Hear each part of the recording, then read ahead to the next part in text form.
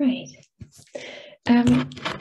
Thanks so much for the kind introduction and for the previous papers. I am indeed going to jump just a little bit back in time now, actually to July and August 1544 to be very precise, because in that year, the scholar and humanist and supporter of Martin Luther, Philipp Melanchthon, discussed in several letters to two of his friends, the scholars Joachim Camerarius and Christoph Pannonius, a picture with an inscription that he had seen in Frankfurt.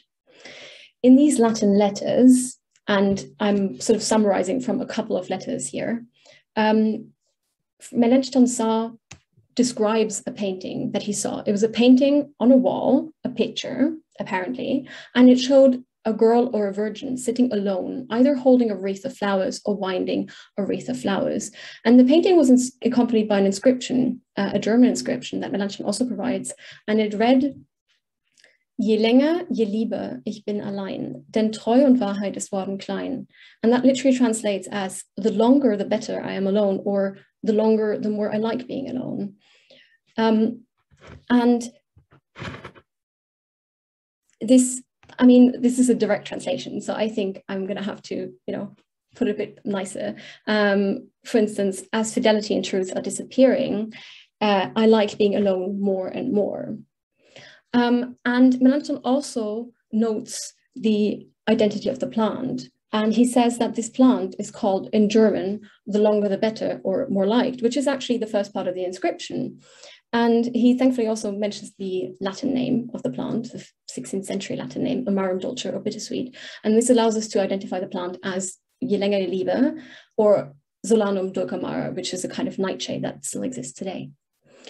So this mention of a painting that Melanchthon provided in several letters and that he talked about in lectures and with his friends, was discussed a lot and received a lot of attention in the 16th and the 17th centuries. And I would like to go into more detail here, but I don't have the time. So I would like to point you to an excellent paper on this topic for those who read German by Van Katz. So along all of this 16th century humanist and scholarly debate, the actual object and its iconography, this painting that Melanchthon saw in Frankfurt, gets lost and it's forgotten in this scholarly debate. And since the painting itself is lost as well, the record of the painting and its intriguing iconography seem to have gone completely unnoticed in the history of art. And intriguingly though, we find among the many biscuit molds in the collections of the Berlin museums, a small one made out of clay that depicts the same iconography and includes the same inscription as this lost painting. It's a clay mold with a circular image at its center, and the image's diameter is only 8 centimeters, so it's quite a small image. It comes from the Middle Rhine area, so sort of west central Germany, and it's been in Berlin since the 19th century. This mold, this biscuit mold, shows a woman seated in a garden enclosed by a wattle fence. And the fence actually features a closed gate, so she's completely closed in. At her feet, there's a shape of a coat of arms imprinted within the fence, but nothing is seen as visible inside this coat of arms. The woman is surrounded by flowers, and she also holds one in her hand. And a winding scroll above her head provides the inscription that reads, Je länger, je lieber, or et lieber, bin ich allein, wann Treue und Glauben ist worden klein. So translating roughly to, the longer, the more I like being alone, when, or as, fidelity and faith have become small. This inscription again utilizes Solanum dulcamara's common name, and it seems that the flowers that surround the girl are sort of schematic renderings of Solanum dulcamara, this bittersweet nightshade, and I tried to show this here in little detail in the Krohn. Objects like this clay mold were primarily used to shape fine gingerbread dough or expensive marzipan into decorative biscuits. To produce this final product, the biscuit or marzipan treat, several steps of production were needed that involved people from all different kinds of backgrounds and different professions. So at the beginning, there would have been a goldsmith or a medalist who carved the intricate design into the stone.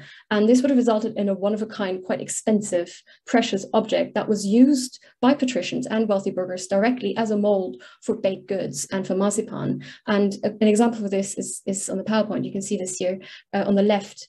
It's a stone mold showing a love garden scene, and it's actually dated in the inscription to quite a lot later to our example, to 1579. More often, however, with the medium of this stone mold, clay impressions were taken, and these were used to create a final clay biscuit mold, like the object in Berlin that we have in the middle here. And with this clay mold, a biscuit or gingerbread was then decorated. And on the right here, I flipped the image around, the mold around, to give you an idea of what the actual biscuit would have looked like, because obviously it would have been reversed. These biscuits were traditionally made by gingerbread bakers, a profession that was actually organized into their own guilds in many cities. And we see here the gingerbread baker Hans Bühl, who died in 1520 in Nuremberg. It seems, however, that in wealthier households, which had their own cooks and bakers, the biscuits and marzipan treats were made in the house, because thankfully we have a rather odd source from the botanist and physician Hieronymus Bock, who writes in his, and I translate, German pantry from 5050, in the chapter on banquets and suppers, he describes how the cook sent honey cakes or gingerbread and gilded marzipan decorated with precious crests or emblems to the rooms. So we learned a little bit about the use of these objects, but there's a lot that's not known about this context and the context of use. Usually the biscuits featuring the biscuit molds that survive, that feature religious imagery, were suggested to have been eaten on religious holidays, on the occasion of religious holidays, but profane images such as our mold were thought to have been eaten on the occasion of lavish weddings. But then Bock's description indicates that they may also have been consumed in the context of banquets and elaborate suppers in general. So what is actually the relationship between this lost biscuit, the mold, and the lost painting? I've not been able to find the image or the inscription in any earlier objects, be it tapestries or painting or print, or in writings such as love poetry or in collection of proverbs. My first assumption when I noticed this unlikely link between these two very different objects or lost objects was that there must be an earlier print as an inspiration for both, as a common source. But so far I haven't been able to find one. And actually, if anyone in the audience knows of one, I'd be very, very glad to hear about it. So this is a work in progress. But as I tried to make clear, actually the production of the decorated biscuits included several steps of replication and involved creating faithful copies of an image in the process. And as such, these early and mid 15th century biscuit molds actually predated and then paralleled the print as a convenient and inexpensive way of multiplying images. And this left me wondering, could one object actually have directly inspired the other? They're both from the same region. The mold is from the Middle Rhine, possibly from Frankfurt directly, and the painting was seen in Frankfurt in the middle of the 16th century. Unfortunately, we'll probably never know, unless it resurfaces somewhere, we'll never know the date of the painting, but the closest surviving example of an allegorical painting with such an inscription is found at the back of a portrait of a young man by Hans Jusson Kulmbach in the Met, and that one is dated to approximately 1508. So it seems quite certain that the biscuit mold predated the lost painting that Melanchthon saw, which suggests that it could have been the biscuit mold directly that inspired the painting, especially since sources do tell us that the final product, the decorated biscuits, were eaten by wealthy merchants, by artists, by pharmacists, by goldsmiths. So by the same people who either created paintings and artworks themselves, or by those who commissioned and financed these same artworks. So then what is the meaning of these two objects? What is its iconography? What does it mean? In both the iconography, in both the mold and the painting, plants are utilized in much the same way. The flower wreath, as we've seen in Kulmbach's verso of the portrait, was wound to be given to a lover as a token of love, and as a means to literally bind the other person to oneself. And the inscription in Kulmbach's portrait actually reads, "I bind with forget-me-not," again utilizing a plant name.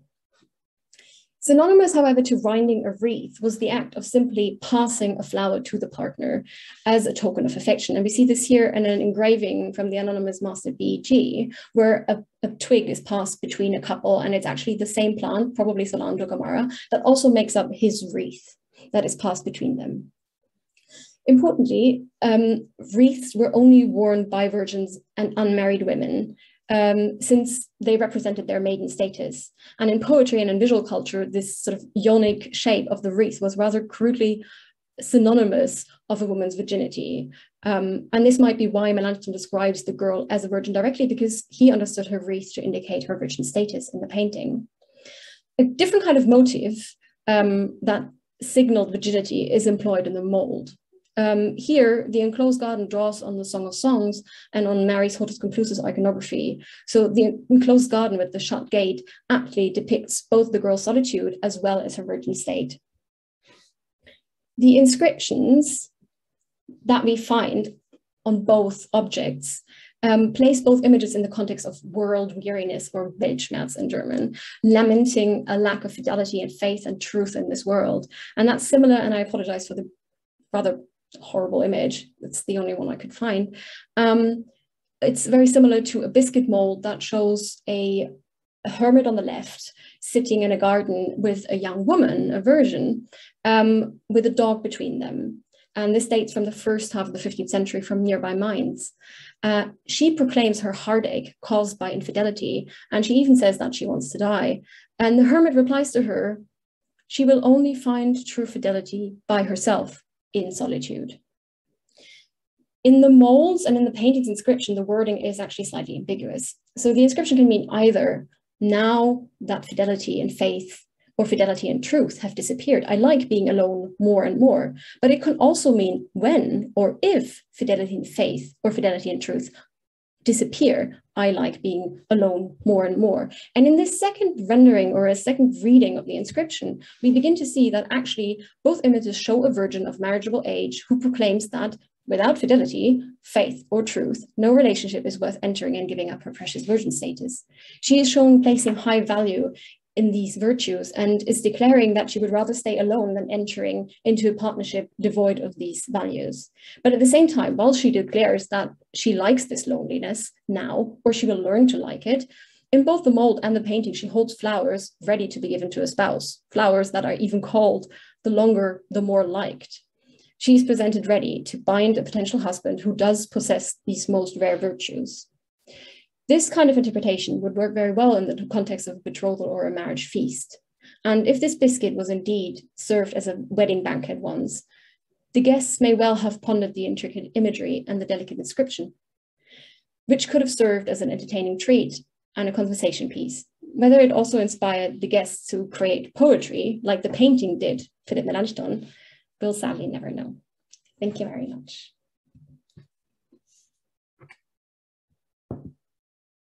Thank you, Leah.